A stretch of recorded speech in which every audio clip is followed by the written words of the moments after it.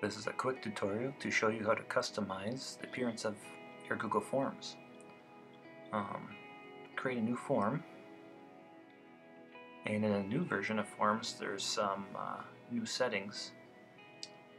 If you click the little color palette up in the top right, you can change color, or you can upload your own photo. When you upload your own photo, it'll choose a color that matches your photo. So they have some options in here. If you click upload photos, you can drag a photo in to change the appearance of the form. You can resize to fit it how you want. Accept it. There you go. They match the color to match your picture. You can preview what it looks like.